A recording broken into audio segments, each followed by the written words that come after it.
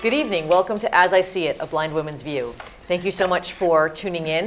My name is Andrea Giudici. I am your host. And with me I have my guide dog, who I choose not to introduce for his focus and our safety as a team. I'm so glad that everyone tuned in tonight. As you know, we've been doing a series that I call Person and Pup to Partners. I've always been so fascinated by the paths that get followed by a puppy that is going to be a guide dog and a person who wants to be partnered with a guide dog. And that's what prompted me to do this series. We've learned about all of the steps. We've talked to a puppy raiser about what the puppies learn before they go off to guide dog school. We've talked to an orientation mobility instructor about what a person needs to do to get themselves prepared to be partnered with a guide dog. I've talked to a guide dog trainer who's talked about what it is that these dogs need to learn once they have left their puppy raising home and are back at their program, learning the actual in and outs of being in harness and guiding a person who's blind. And I even got to interview myself to talk about what it was like to go away to guide dog school or to get a guide dog and also come home with that dog and the impact it has on the immediate living experience of the person who's partnered with the guide dog and also with the family. And the most recent series, or the most recent topic that we covered in this series, was what happens when a dog is born and starts being raised to be a guide dog puppy, but follows a different path and decides that being a guide dog is not the right job. And we talked to someone who had retrained their dog, the puppy they raised, to be a guide dog. It's now a service dog. We talked to someone who had adopted a retired guide dog. And we talked to someone who is working with explosive detection dogs. So those are all dogs that were bred and raised to be guide dogs and had a different job. So finally, here we are at the end of the path, sort of the final chapter and what I like to think of as the grand finale. And that is, I now have with me today a bunch of people, 4 actually, who are guide dog users. Every one of these folks is from a different experience in life. The things they have in common that we're going to talk about tonight are that they're blind and they are partnered with a guide dog. And I'm going to ask them a few questions to try to get to the core of how has life been since they got either their first, second, third, fourth, fifth, sixth, 10th, whatever it is, guide dog, and what sort of differences have they found between that and traveling with a cane. I could probably talk to them about this for hours and hours and hours, but I don't have that much of time, so we're going to try to get right to it. I'm going to go around and introduce people just by their first name and then let them tell you what they choose to about themselves. I have with me tonight Randa, Nicholas, Gannon, and Steve. And I'm going to start with you, Randa. Just tell me a little bit about who you are and introduce your dog if you choose to, and perhaps tell me where your dog is from. Okay. Well, my name's Randa. I live in a small town in Connecticut. This dog is my 3rd guide dog, and she's a female black lab from Guiding Eyes for the Blind. My 2nd guide dog was also from Guiding Eyes for the Blind, and my 1st was from Fidelco, a German Shepherd. And I've had this dog for a year now. And they say that it takes 6 months to a year for the dog and the handler to become a good team, and I would say we have. Yeah. Great, thank you. It's interesting. I'm going to cut in for a moment. I don't think I've ever told my viewing audience that I am currently partnered with my 6th guide dog. My first 2 were also from Fidelco and German Shepherds. My 3rd, 4th, 5th, and 6th have all been from Guide Dogs for the Blind in California. My 3rd was also a German Shepherd, and then the dogs since then have all been Labradors. And now we're to you, Nicholas. Good evening. I'm Nicholas. I live in Maine, but don't worry, I know this is a local television station. I grew up in Simsbury, went to school here, and moved out to Maine for a job. More importantly, I'm here with my dog, G. Bernard. That sounds kind of formal. He just goes by Bernie. He's more of a Bernie kind of goofy dog. German Shepherd, tallest German Shepherd I've ever had. I've had 6 dogs, all from Fidelco. They've all been German Shepherds. And so I like German Shepherds, although they're a bit of a, they can be a challenge, but as can all dogs. Am I supposed to tell something else? No, right now you're good. No. Gannon? So my name is Gannon. I am also from a small town in Connecticut. and this is my second guide dog from Freedom Guide Dogs in upstate New York. My first guide dog was also from Freedom, and he was a black lab male guide dog, and I've had her for a little bit over a year now, and she's great, and she helps me navigate the University of Hartford campus, which is amazing. Awesome. And Steve, Yes, hi, Andrea. welcome back. Thank you for coming again to my show. Thank you for having me back again. I'm Steve Famigletti. I live in Hartford, Connecticut. I work at Oak Hill, and I have my third guide dog, German Shepherd, from Guiding Eyes for the Blind. His name is Joel, and he is 7.5 years old. Thank you all again for coming this evening. I know that I made some of you very frustrated by not giving you questions, but I really like these shows to be like conversations, and I'm terrible at having notes and following a script, so I impose this upon my guests as well. And I'm not sure if I'm supposed to, we didn't actually talk about this ahead of time, but Nicholas is actually my brother, and you may remember from the last episode where we had a retired guide dog, and that was actually Nicholas's retired guide. So it's really cool to have him here now to sort of close that circle. The first thing I really want to ask all of you is to talk a little bit about why you decided that a guide dog was the choice that you wanted to make for your mobility option. And we don't necessarily have to go in order. I think I'll call on Steve first. Well, thank you for calling on me first. So I thought about getting a guide dog a long time ago. I went to a seminar when I was in the 8th grade at UConn. And when I was there, it was to give low vision and blind people a perspective about possibly attending college. And when I was there was a gentleman there that had a guide dog. And all I remember about that dog was it was laying on the floor next to the gentleman, and it never moved. And I thought, my goodness, I think I want to have one of those dogs because they're perfect. You didn't know he gave it Benadryl. No, I'm just kidding. They don't do any dog things. And that kind of stuck with me. And I went to high school, and then I went to college.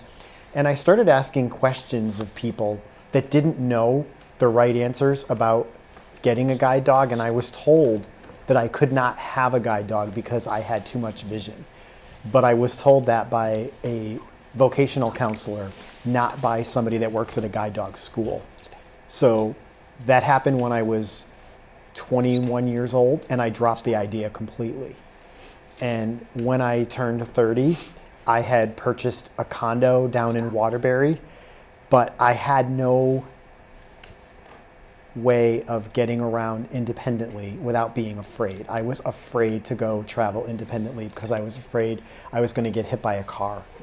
And so I went to a conference in Farmington, and I met people from the Fidelco Guide Dog Foundation, and they had a couple of German Shepherds with them, and they introduced me to these dogs, and I thought I would revisit the idea. So on my 30th birthday, I contacted Fidelco and got a guide dog application.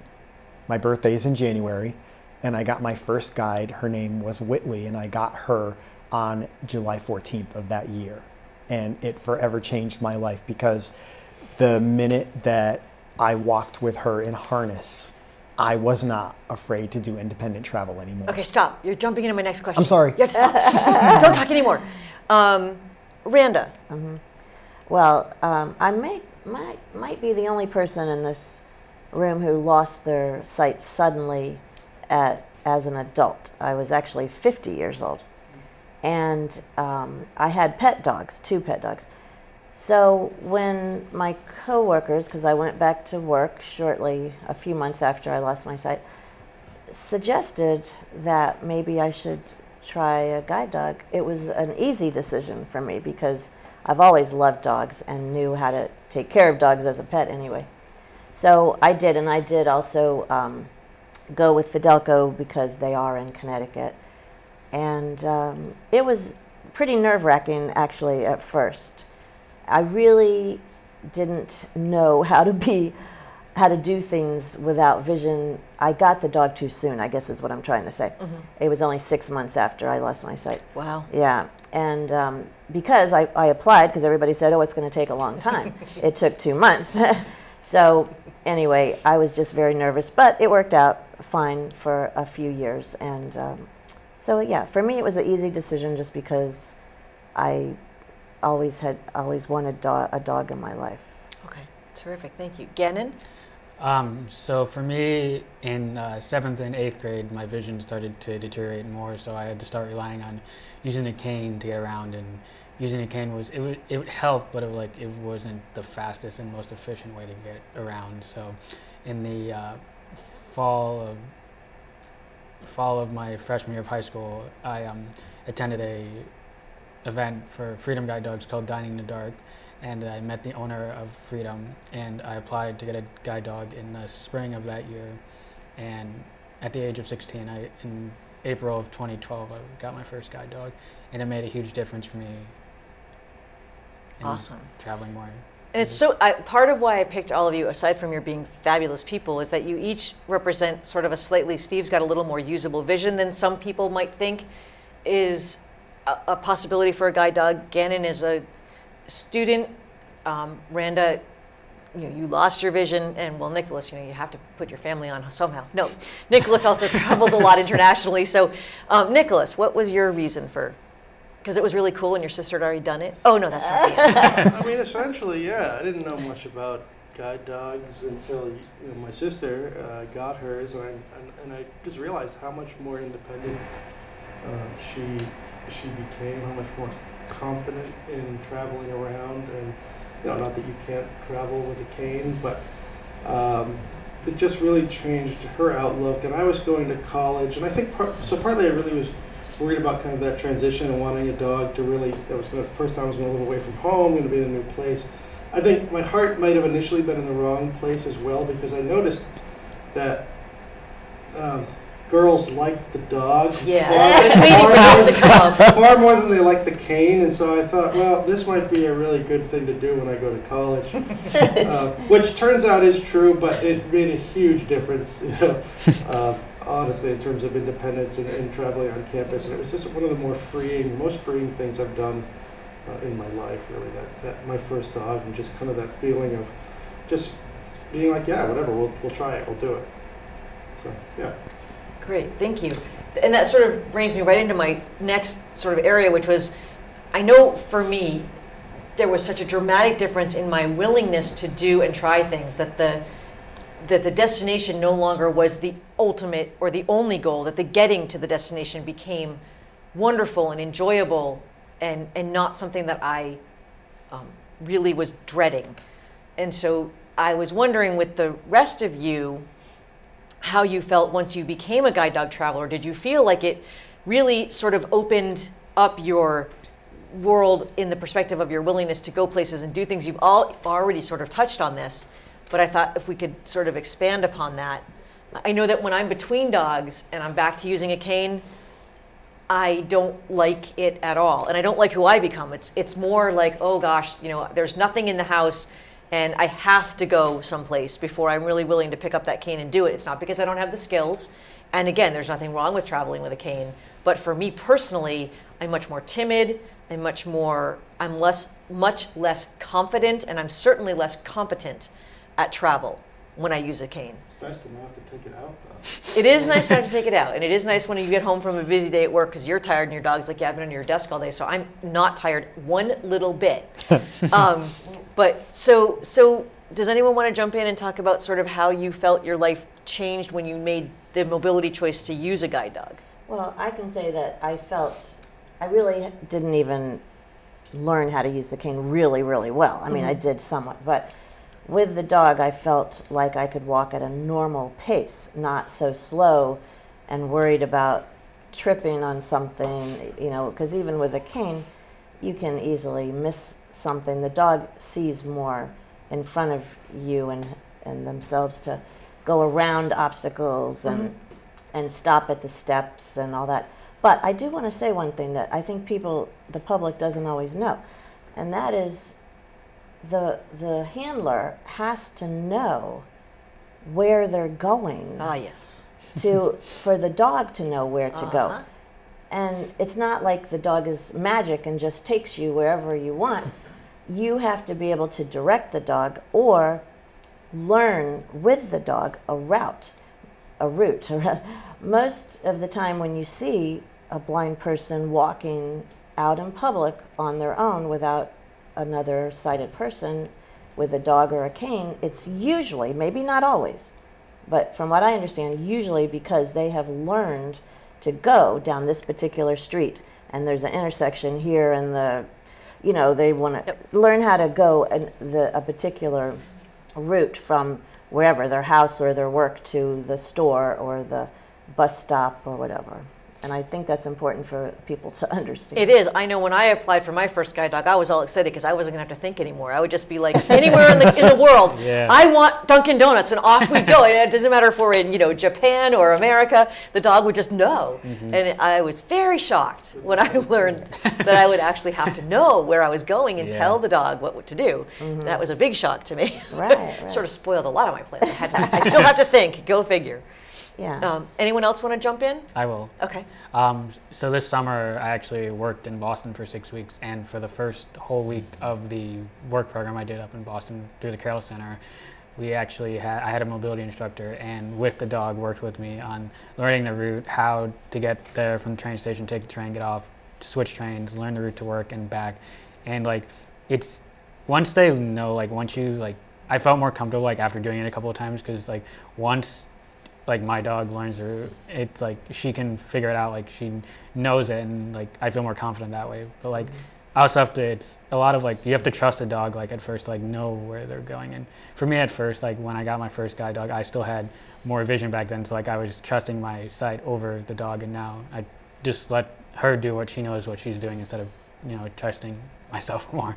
That's good. I know the dogs can really out us when you're doing your follow-up with your instructor and your dog starts stopping at every pub and you're like, I don't know why the dog is stopping here. Can't imagine why the dog is stopping at every bar we go by. Yeah. They do out you if you go someplace pretty regularly. They will most of the time indicate that. And if people are with you, they're like, why is the dog stopping at this store? Can't even imagine. They must put peanut butter on their door jams. Steve, how about you? Well, as I said earlier, when I did not have a dog, I didn't travel independently. The only thing I did by myself was take my trash to the dumpster in the parking lot of the condo complex. And I did that for about a year, and I just would never think of going for a walk for the sake of going for a walk, and never would think of going to the mall or going to a restaurant. Oh my God, no, that I had to wait until I asked someone. But the problem with that, as you all know, is when you ask somebody to do that, it's not, your reason for doing it is not good enough for them. So in other words, if you want to go to the mall, no one's going to take you to the mall if they don't have a reason to go there. So you don't have that independence. When I had my first dog, the first week after we were done with training, I walked to the mall. We had practiced the route during training. I walked to the mall by myself, and I bought a pretzel. And it was like, It's so awesome, isn't it? 30 years of my life never had that opportunity to just do something like that and didn't have to justify it to anybody. And this is not to put anybody down, but the idea that I had that independence, it just filled my soul. I can't say it any more than that. I remember walking out of the condo complex going, I never felt like this before, just independence. And I have the dog to thank. And I'd like to add something to that. When I first worked at Oak Hill, I lived in Waterbury, and I was doing a very complicated commute to and from work every day. And I know that if I did not have a guide dog at that time, that commute would have been very difficult. I don't know that I would have done it. I didn't think about it because I had the dog. I had to take 2 buses in the morning and 3 at night. It was a 4.5 hour a day commute. Oh, that's a lot. I have a question. Oh, Nick. So let's go to you first, and then I'll go to this question. Nicholas, I think excuse me. for me, I guess what the dog provides is partially, it's very individualistic, I think. So when you use a cane, You get different information about the environment. You spend a lot of time dealing with what I think of as low-level features. So you might be using the cane to trail a sidewalk or a bush, or so you might find there's a planter there, where the dog just goes around the planter. You may not even know it's there. So a couple times recently, I was recently in Japan. I didn't take my guide dog because it's a pain over there. And it was really, really hard because was so used to using the dog that I felt way less independent. Mm-hmm. But in preparing to go, I started to use the cane more, and I found lots of things in my neighborhood that I didn't even know were there. Yeah. So from that standpoint, and people that really believe in the cane, and I think that's really a personal choice. I don't think there's a right or wrong. Think about that or talk about that as something they want to know. For me, I ultimately just usually want to get to where I'm going, and if there's something along the way that I really want to know about, then I'll find out about it. But if I don't know about every little manhole cover on the way, that's fine with me. And I think that's what the dog really does. The dog kind of sees something that you might otherwise find with a cane, have to figure out how to get around, and just goes around it. And so you're going to have this working set of eyes, this working nervous system that's kind of working with you. And that to me is very much more efficient, but it also can be at the cost of learning something about the environment. So I think that's worth at least noting. But it was remarkable to me how, because over the last 20 plus years that I've used a dog, I really haven't just used a cane very much. And so on this trip that I took, I just felt so much more impaired in getting around. And really, it was as much about my confidence as my ability. I think I was doing okay getting around. I mean, sure, I had some challenges, but it was just more the confidence. I didn't feel like, and then I would keep talking to the cane, like, okay, I do that all the time. forward, find the stairs or whatever, Oh, that's funny. and it didn't do anything. So, nor does it come when you call it, like if you lose it. That's interesting, and actually this brings me to something that I was thinking. So I found for myself that not only did my confidence as a traveler, as getting from point A to point B, increase, and I got my first guide dog right before my senior year in high school in preparation for college. Again, it's going to take 6 months to a year, and I thought, I don't want to start college and a new guide dog. Like, that to me doesn't make any sense. So I tried to get my first dog before I left for college and had a year to get ready for that. But I found that it wasn't just getting around. My confidence was up in things like writing a paper. My guide dog had absolutely nothing to do with my writing a paper. And yet, because my baseline of confidence was so much higher, that it started affecting other things. And Steve, I wonder about the trips that you take many years, and if that is a part of the confidence you gain with your guide dog. I would say that to be true. I just returned from a conference up in Burlington a week ago, and I know that this particular dog that I have right now does extraordinarily well when I take him out of his environment and we go someplace new. He really shines because he has to really think about what we're doing versus a normal route in our neighborhood that's boring to him.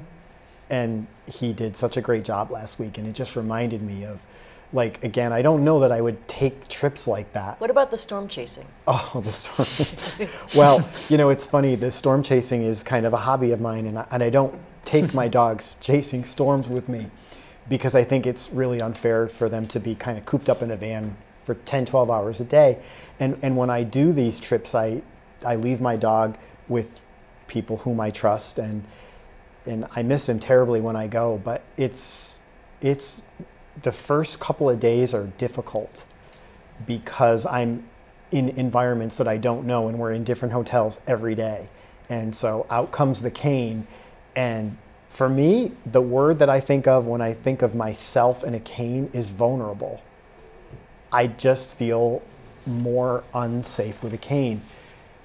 Not because our dogs are trained to protect us, which they're not trained to do that, but I have a totally different sense about myself when I'm working a dog versus using the cane.